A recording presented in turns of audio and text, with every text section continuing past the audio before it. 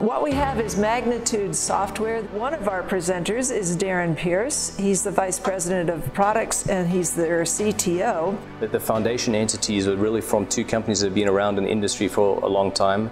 Got a pretty international crew, and all of those folks are going to be helping us take us through a couple of demos today. We've got enterprise products that are very much focused on the EIM space, so data warehouse automation, master data management, operational BI and analytics. We've got something like 600 active customers. We essentially went through a capitalization round with Audax Ventures, and they've committed to us 100 million of capital to help us through the next phase of growth. So a pretty significant round of investment and validation.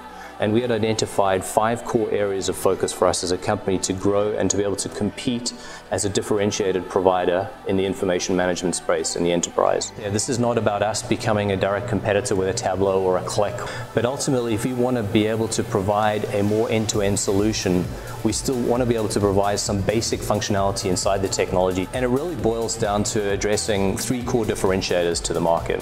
The first is around automation, the second is around reuse, and the third is around governance.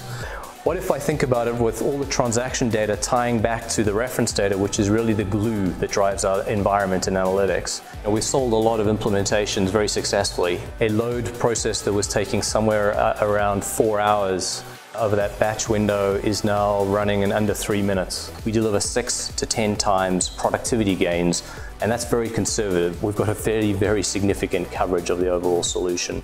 We've got these pre-built templates, which are the templates that we've built in our labs, and based on that, we do a set of application discovery. We think about MDM from a top-down, model-driven approach and provide interfaces for providers, consumers, and applications to interface with that data. It deals with chart of accounts, organizational structures, references, agents, parties, you name it.